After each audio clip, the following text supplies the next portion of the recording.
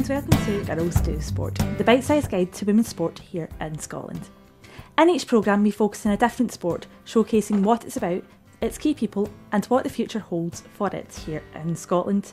Today's show is all about squash. Later on we'll be speaking to our wonderful studio guests, the current world number 1 Lisa Aitken and Scottish Squash CEO Maggie Still. You can get involved in the conversation using the hashtag GirlsDoSport on Twitter. Today's show looks at the world of women's squash in Scotland. Squash dates back to 1850 at Harrowskill just outside of London, and the sport's popularity has soared ever since. The first Women's World Team Championships were held in Birmingham in 1979, with the Great Britain team winning the home event. In 1981, Scotland went it alone and competed in the Toronto Games, finishing a credible 4th, the nation's greatest position at the championships. Scotland last competed in 2012 with studio guest Lisa Aitken part of the squad. It made its Commonwealth Games debut in Kuala Lumpur in 1988, but it is yet to feature in the Olympics. But there is a sense that a successful bid is just around the corner. The equality debate continues in sport, but earlier this year, squash became one of the few to boast equal prize money for men and women across almost all its events. And Scottish squash continues to thrive. Scotstoun Leisure Centre in Glasgow plays host to some of the best players in the country. Our reporter, Stuart Reid, went along to the first Scottish Open to catch some of the action and talk to some of its leaders and rising stars. Today we're launching the Scottish Women in Sport Girls Do Squash campaign. Well, this is a wonderful opportunity to show that girls do play squash and that they do it and have fun. It's for every girl, it's for young, old, it's a great way to keep fit, so this is just a wonderful fun. It's not intense, it's just having fun and enjoying squash. There are events virtually every weekend and clubs run events all of the time, and we've got a Scottish Junior Open that we run every year.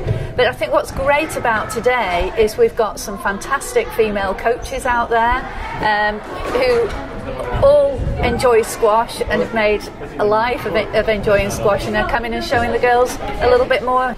They're tremendous role models. The two coaches who are here today are actually European medalists, but they're also great coaches.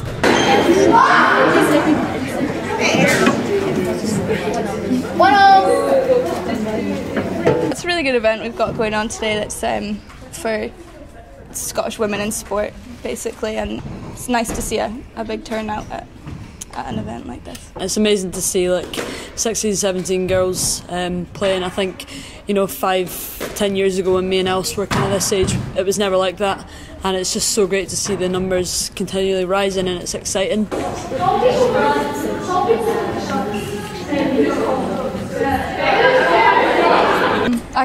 I was a swimmer, and then there was squash courts at the swimming centre that I was training at, and I was always quite good with a sort of a racket and a ball, and my dad took me on court one day, and I'd played every other racket sport and was fairly good at it, but just didn't really like it that much, and as soon as I stepped on a squash court, that was sort of it. I hit a couple of balls and was like, yep, I want to do this. Yeah, for me, so my dad played a lot from the age of about 12, and I was very sporty as a young kid, running about, causing havoc, and I think my dad was like, oh, come and try squash, so I tried squash, and same as Elspeth, I absolutely loved it.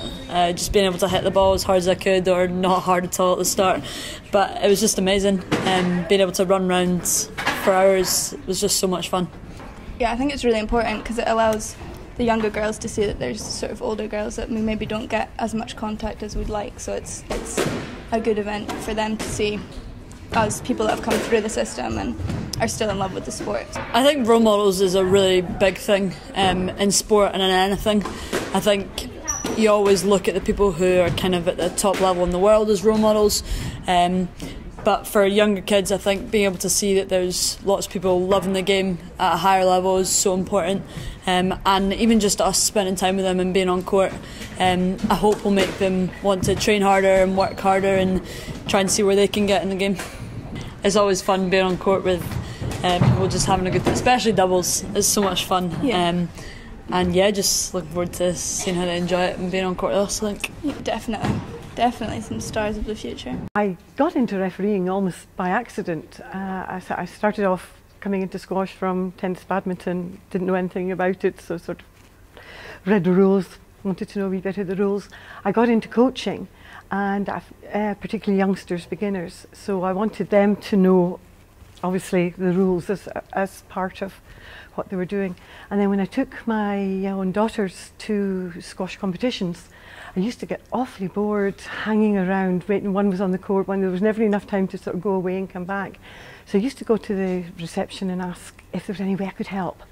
And the organisation was always okay. They knew what they were doing, they had all the helpers, but they always seemed to be short of referees. So it would be a case of, well, would you mind going and refereeing that match? Oh, could you referee that? And that's when I thought, right, I'd better go and get myself qualified, and so that hopefully I'm doing it to the best of my ability. And it just sort of followed on from there. You know, you then sort of get invited, are you free to go to this, are you free to do that? And I've just kept up the refereeing.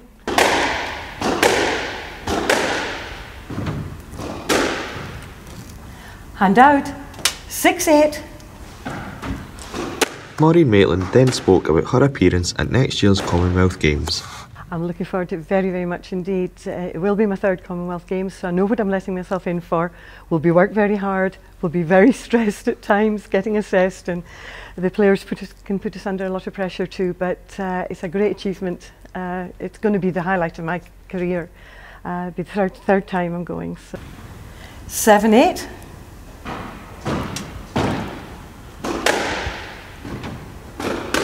It's just wonderful to be able to give something back, and I think, and involved in other people. I mean, that's, again, I got so much out of the game. I wanted to put something back, and I think there's a lot of other people out there, particularly women. They've got an aptitude to sort of encourage youngsters, particularly girls. Sometimes girls can be a wee bit hesitant about going on, and women, I think, can, you know, help them just take it at their own pace, at their own level. And you meet so many people, and to see them coming on through, you get a great sense of achievement, seeing them progress to whatever level.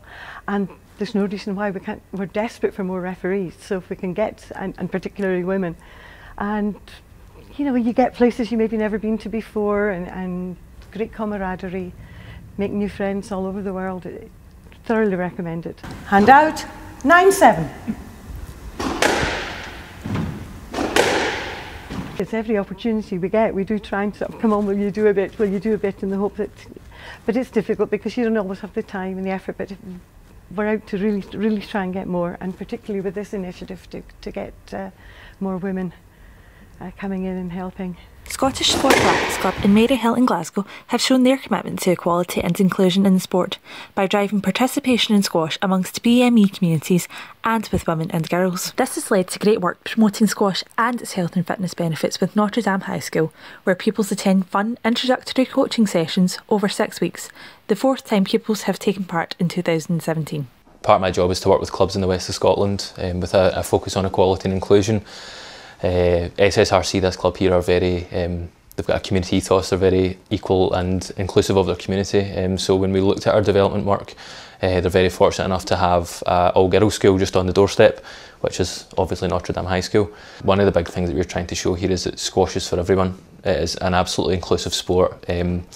Clubs like this, their doors are open. No matter what your background, your sexuality, your gender, whatever it is, squash is for you, and clubs like this, SSRC and Maryhill, really prove that. What we're trying to show here through this project is that our clubs are open and inclusive. All this partnership working and funding has really allowed us to drive forward our women and girls participation in squash. As an end goal of that, and where we see it going, is that at some point this year, before the summer, we're going to run 7 regional social squash tournaments aimed at women and girls participation. SSRC are great because their coaches are really friendly and can help you at the same time. Yeah, like when I came, like I had no idea how to do it or what to do, but they really helped me out on what I'm doing. Yeah, the coaches, the very first time we came here, they showed us the different techniques, so now we can improve on them. And have you all enjoyed yourselves being here? Loved it. Yeah, it's so good. Amazing. Well, the school got involved because we built up excellent relationships with the local squash club, and since then it's just gone from strength to strength. And now we're regularly bringing the girls round. They walk round, which is adding to their health and well-being. They come round and get coaching sessions from the staff here, and get to build on new skills and increase their fitness levels.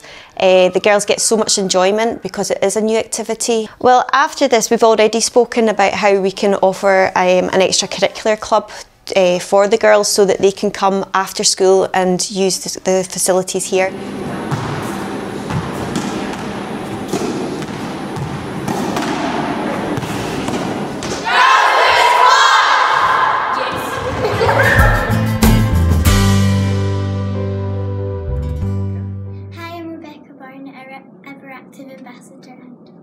And I'm Lisa Aitken, a squash player. When did you start doing squash? I started squash when I was 9 years old. My mum took me down to the local leisure centre in Montrose and I just joined in with one of the group sessions one day. What do you eat before you play? What do I eat before I play? Well, I try not to eat too much, otherwise I'll be running around and it might not feel great. But normally before a match I like to have sushi and a coffee, and that normally sets me up ready for the game. What's your biggest challenge over the years? My biggest challenge over the years has probably been overcoming an illness that I got about 2.5 years ago. I picked up a bug from Malaysia whilst competing, and the mental challenges and physical challenges that presented me with to get back on court, fighting fit, was probably the toughest thing so far. Have you got any secrets you want to tell? Secrets? Yeah, I'll tell you.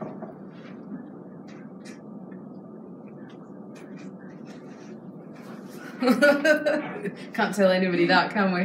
What's your biggest achievement? My biggest achievement so far would definitely be representing Scotland at the Commonwealth Games, and that was nearly 8 years ago now in Delhi, was the first time, and that was such a fantastic event to be part of because all the sports were there across Scotland competing for that one gold medal, so that's definitely been the highlight so far. How many times do you train a week? Train 6 days a week, and between 2 and 3 sessions a day, depends what those sessions look like. So sometimes it'd be a court session with the coach or a practice match or some things in the gym, but normally 2 sessions a day. What's the biggest advice you'd give to someone who's just starting? Would be absolutely, without a doubt, you must smile and you must enjoy it, otherwise what's the point?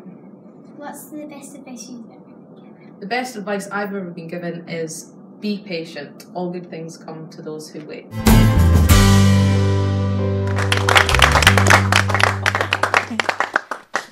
Thanks for that great report.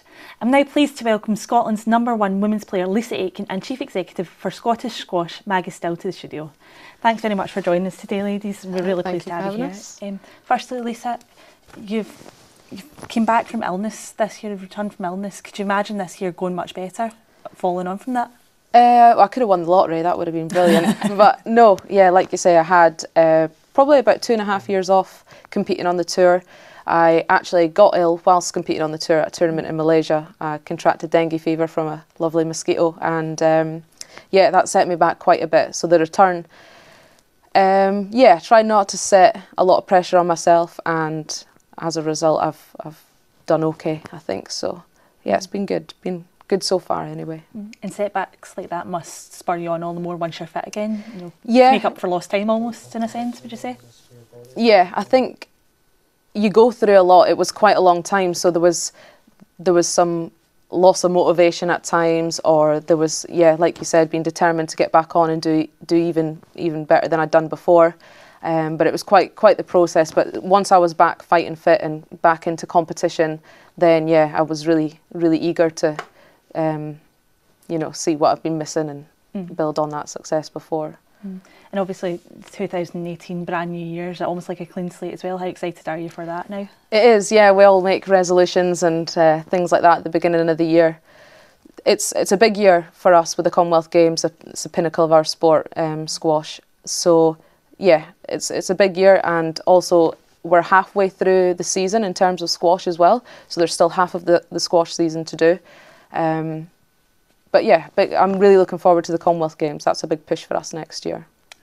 And so just going back to the start, what inspired you in the first place to take up squash? What inspired me was the success that other female athletes were having at the time that I first started, was introduced to sport. I did a lot of sports across the board, from football, tennis, badminton. So yeah, and luckily fell into squash. But yeah, I think it would just be at home, sitting watching the Olympics on the TV and seeing, for example, one that sticks in my mind is Kelly Holmes winning the double gold medal, 800, 1500 metres at the Olympics. That was the first time that I can remember thinking, I want some of that. That looks really good. And yeah, just went from there. Mm. And Maggie, Lisa's saying about how she would look up to Kelly Holmes and talking back to her own inspirations. How important is it for young girls to see people like Lisa in a sport like squash and getting the participation levels up and everything like that? Role models are really important, and for young children, young girls to be able to look up and see people succeeding and enjoying and loving what they do, it helps them to see that they could do likewise. So the more role models we could have like Lisa, and equally as coaches and as technical officials all the way through sport, to help girls to realise that sport is for them, and in this case squash is for them, will encourage them to come along. And they need to see people having fun whilst they're doing it, succeeding and enjoying themselves all along the way. And initiatives like this, Girls Do Sport, how important is that? And from your point of view as the CEO of a governing body, how important is initiatives like this in getting the word out there and the message out there to girls? Hugely important. It gives us the marketing and the promotion that we can drive out to a specific audience. So it's actually targeted at girls, for girls, giving images of girls having fun doing sport, succeeding at doing sport, and achieving their lifetime ambitions. So to get a collective together and all sports working together and other agencies working together to promote those key messages, and also to overcome obstacles that might get in girls' way and all collectively drive forwards to achieve, that for me is really important. So we're working as a team together to get to where we want to be.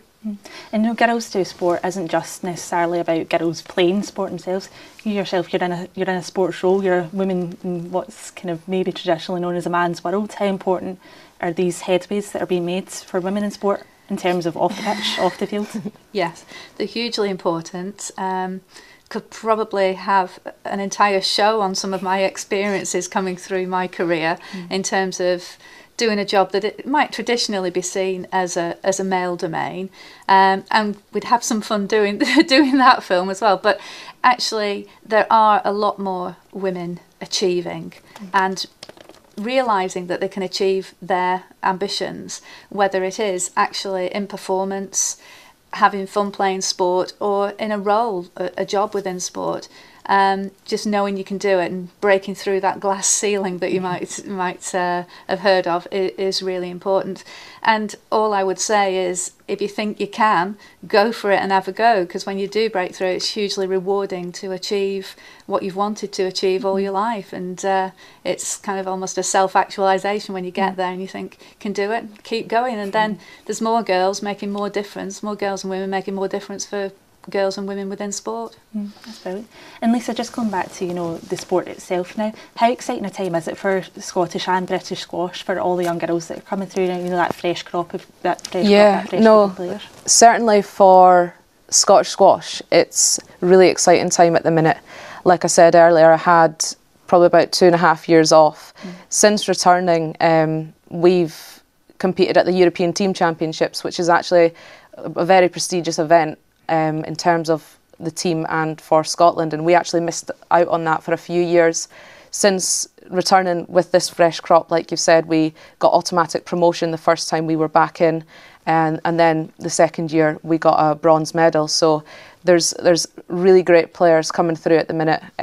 Georgia Adderley in particular, she's a 16-year-old girl who's multi-talented, given up football for Scotland to pursue her squash dream, and there's plenty others coming through as well. It's very exciting. For me, in my point of view, it's the most exciting that it's been since I started playing squash at 9. So there's lots of potential there, and it's definitely a watch this space moment in terms of Scotland and female sport. Female squash, sorry. Yeah. Well, as you say, it's a watch this space moment for Scottish female squash. How major would it be to have how big would it be to have a major competition come here to Scotland and compete in a home event like that? Yeah, I mean, home events they really set the bar in terms of motivation and being determined to do well. As it stands, we have an event called the Edinburgh Open, which is a registered professional event for women to play in, and they have doubled their prize money for next year's event, particularly for the women to play in. So that's actually an event that I'm hopefully going to be targeting as a win next year, and to be able to do that in Edinburgh in front of the home crowd is going to be awesome. So the sport, and certainly from the female side, is heading in the right direction. Well, a big thanks to Lisa and Maggie for coming on Girls Do Sport, and now it's over to our audience for some of their questions. Our first question comes from Susanna.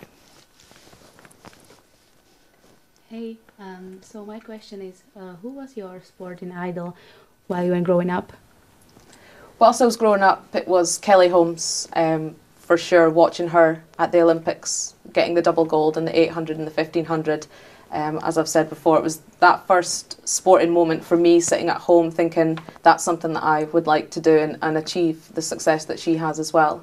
Current role models within my sport, I would say, are Laura Mazzaro. She's number 2 in the world, and she has been able to reach world number 1 and be world champion through quite a dominant period where a female called Nicole David was world number 1 for 9 years. She was able to knock her off and reach the top through her own skill, fitness, and in particular her mental capabilities are something that I look up to. That's brilliant. Thanks very much, Susanna. Our next question is coming from Chris. Hi. So what visions do you have for women's squash in the future? We are looking to grow it across the board. So we want more women and girls playing squash, and we're putting a lot of energy into our projects that are driving this. So we particularly like to drive a programme, Girls Do Squash, and really get more people recognising that it's a fun game, it's a great game to get involved in sociably, and let's do that. And as they come in, they'll realise that there's great progress that can be made quickly, and you know, who knows, if they really get stuck in and put that energy into there, they might end up like another Lisa further down the line. But yes, we're looking to grow the numbers playing, and we also are really keen to drive our European teams to make sure that our highest performers are able to compete across Europe and across the world. So we're putting structures in place to help them to be as good as they can be at the highest levels of squash. Thanks very much, Chris. And our final question today is coming from Damaris. Hi, my question is, what have been your highlights since you started to play squash? The highlight would probably be competing on the world stage at the Commonwealth Games. The Commonwealth Games for squash is the pinnacle of the sport, so being selected for that team, being amongst all the other top athletes in all the other sports, everybody coming together like a family, and striving for the best in that moment was, yeah, definitely the highlight so far. Thanks to our studio audience, and remember, you can join in the conversation by using the hashtag on Twitter, Girls Do Sport. It's now time for a bit of fun with our guests, because I know you're really excited for this. Over our 9 shows, we've been trying to find out who can fit the most words into their sport in just 15 seconds. So Lisa, we're going to have you looking down that camera there. Right, and as quickly as possible, if you can let everyone listening, everyone watching at home know just why you should get yourself involved with squash. Get up. Squash is fun because it's fast-paced, dynamic, it's a great adrenaline pumping, stress buster. Everyone can get involved, family, friends. It's competitive, there's a great community. Go on then, finish your list. Okay, it's a really good one. We won't get it in account. It was once voted, or is voted, the world's healthiest sport. Need I say more? I knew that was going to be a good one when you said that there. Well, you got 29 there. Very well done. Great effort. We'll get that added onto our leaderboard, which you can see for all our episodes so far on the Facebook page Scottish Women in Sport. That's all we have time for today, but just before we go, we'll let you know what's happening across the world of sport in Scotland in the next few weeks. For more information about these events and others, head over to sportonspec.co.uk. Thank you for tuning in to another episode of Girls Do Sport, brought to you by Scottish Women in Sport, as well as the students of Studio Lab and sports journalists of the University of the West of Scotland. We'd like to thank our brilliant partners, Brand Oath, for making everything look fabulous, and Sport on Spec. Keep the conversation going using the hashtag Girls Do Sport, but for now, thanks for watching.